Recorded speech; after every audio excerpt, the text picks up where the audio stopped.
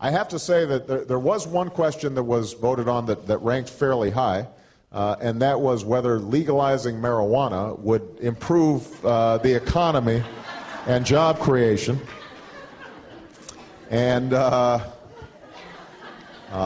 don't know what this says about the online audience, but I just want, I don't want people to think that this was a fairly popular question. We want to make sure that it was answered. The answer is no, I don't think that is a good strategy to grow our economy. President Barack Obama, formerly of the Choom Gang, joking about marijuana legalization. Tony, one of the things that's great about your reporting, which I just want to plug for everyone, has been phenomenal on this, and everyone should read it. They should also read the reporting from Ryan Grimm and his great book. Is that it's not that we are in the process now of migrating from the, let's say, the Choom Gang and Doritos era to the sort of industrialized era, the professional era. What does that look like on the ground in these states? Okay, so Colorado, which is where I focus most of my reporting, has the only for-profit marijuana market in the world currently, from wholesale straight through to the stores with the retail model. You need a doctor's recommendation, easy to get. So it's basically what Washington State is going to set up only now. And it's Big Brother. I mean, the regulations are incredibly tight. 280 pages of notes, cameras in every room, badges for every employee, little tags on every single plant. So you have to account for everything, every leaf, every stem. There's no diversion.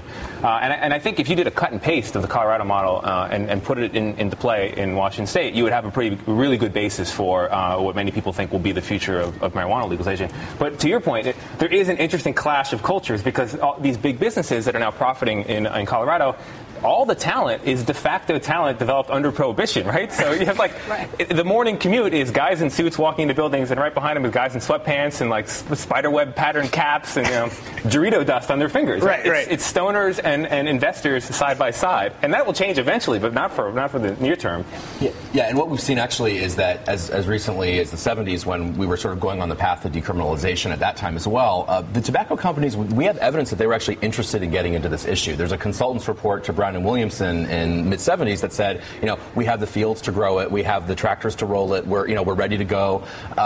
We have trademarks of marijuana that we could easily transfer to be legal trademarks if we have legalized marijuana. So I think there are a lot of scary things that have been said about marijuana, some of it unjustified, and I'm not here to justify all those things that have been said, but some of them I think are justified. And one of them, one of those issues is this issue of big industry. The idea that we're not going to have a tobacco industry targeting to kids that systematically lied for 80 years to kids, and by the way said that cigarettes are medicine and had doctors in their ads, which is a very interesting parallel. Or an alcohol industry. I mean, I worked in Washington. The alcohol industry is huge. They fight every tax increase tooth and nail. Right. And so, and they downplay. Beer ads are good because they're meant to hook kids. Right. And the idea we're not going to have this for marijuana business. So, yeah.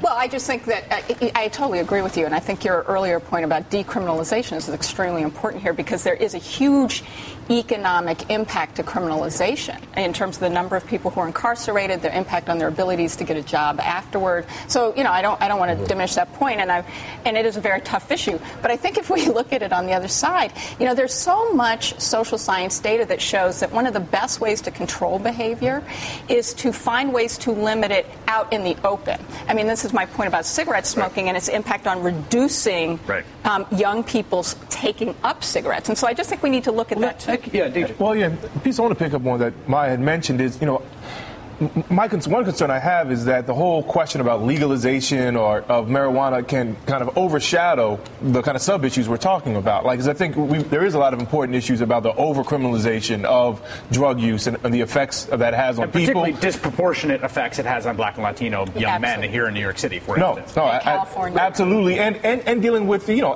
the actual health issues, because sometimes I think the debate is like, well, legalization, it's kind of like we were talking about earlier. It's like cutting taxes will solve all problems. Legalization could solve all problems instead of really looking at it doesn't fit on a bumper sticker. The idea we want to create this like a health issue, but we have cancer like a health issue. Would we say if somebody has early stage cancer, like, oh, we're just going to give them a $100 fine and forget about it? No, we do an assessment. We look at if they actually have a health issue. So I think but the thing I think that's key here, right, is that like we're running the experiment now. I mean, that I think is we've been having this debate in the abstract. I mean, we're going to run this experiment. I mean, one of the things here, I think, two things. One is what I find fascinating about the Colorado thing is that it's as much a test of setting up a new regulatory regime as it is a test of legalizing marijuana and prohibition, right? I mean, the question is there going to be a huge black market that's going to emerge? Is this going to spiral out of control? Well, I actually think there will be, and the tax projections in Washington State are really rosy, really. Those sound pretty, I got to say, I did not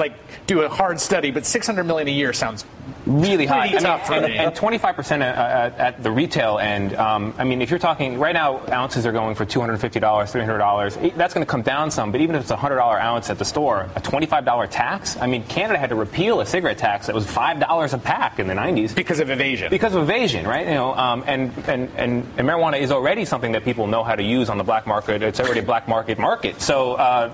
Evasion is going to be widespread. I don't think it's going to be a tax winner. And so how are they attacking that problem? I mean, in Colorado, it sounds like that's why you call it a Big Brother regime, because they're precisely afraid of that eventuality. Yes, they're attacking it by there's zero room to operate outside of the purview of of law enforcement. But it's important to note that none of the projections for the medical market in Colorado have been met.